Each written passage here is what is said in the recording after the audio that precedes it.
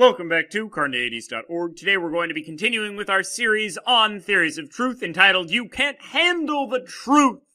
In this video, we're going to be starting a new mini-series within this larger series entitled Alfred Tarski's Theory of Truth. Tarski was a very important, influential philosopher in theories of truth and in the realm of truth, so we're going to take some time and do some separate, shorter videos on Alfred Tarski. In this first video, we're just going to talk a little bit about what that scope of videos is going to look like, give a bit of an introduction, and answer the question, who was Alfred Tarski? So, first off, let's go to our main question, who was Alfred Tarski? Well, he was a Polish mathematician, logician, and philosopher. He is one of the greatest logicians of the last century, arguably second only to Gödel in the work that he did, and he did some revolutionary work in the areas of formal languages, truth, logical consequence, and logical constants. We're not going to be talking that much or at all about his work in logical consequence and logical constants, but we are going to be delving into some of his work on formal languages and trying to talk as much as we can about his work on truth.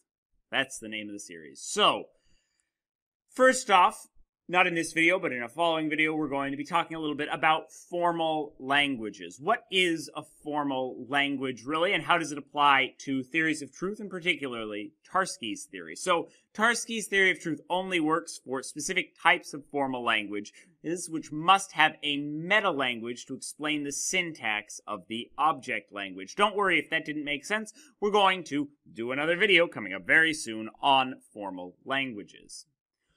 A central part of Tarski's theory of truth is something known as convention T. Tarski basically created a specific convention of what defines a truth predicate based on how specific statements in the meta-language interact with corresponding statements in the object language. Once again, if you didn't understand all of that, don't worry. In these videos, we're going to go much more into depth on these ideas. For now, we're just kind of giving a general scope of where we're going to be going.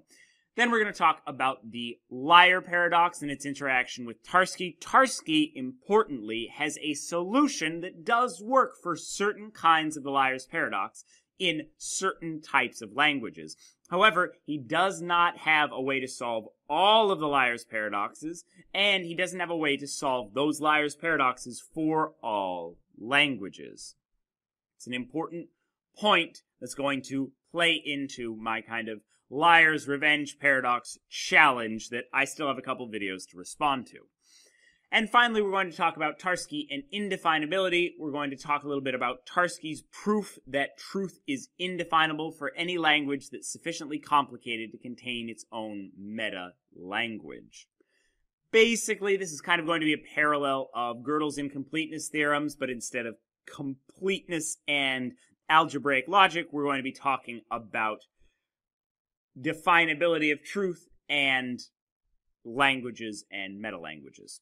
Okay, so that was a basic idea of who was Alfred Tarski. Next up, we're going to talk about what a formal language is, then convention T, followed by Tarski and the liar paradox, and finally the indefinability of truth, at which point we're going to get back into our main series on You Can't Handle the Truth.